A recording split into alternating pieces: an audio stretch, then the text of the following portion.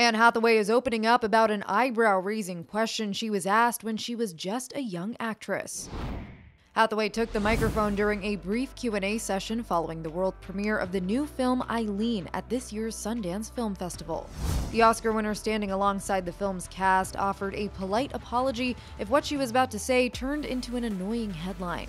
Hathaway explained that her path towards partnering with director William Oldroyd on Eileen started when she saw his 2016 period piece Lady Macbeth starring Florence Pugh. I saw a study of female complication that hit me really, really deep.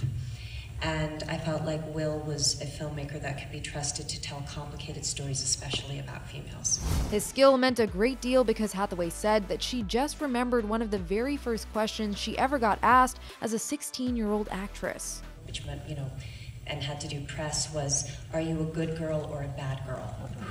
I was 16. And my 16-year-old self wanted to respond with this film.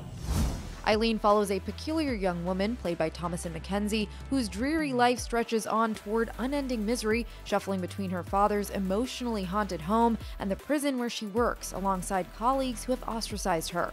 When an intoxicating woman, played by Hathaway, joins the staff, Eileen is taken. However, her newfound confidant entangles her in a shocking crime. Audience members inside the theater reported hearing audible gasps when the film takes dark and unexpected twists. Early response on Twitter has been overwhelmingly positive for the film, which is seeking distribution here in Park City, Utah. For more details on this story, head to THR.com. And for the latest entertainment news and updates, keep watching The Hollywood Reporter News.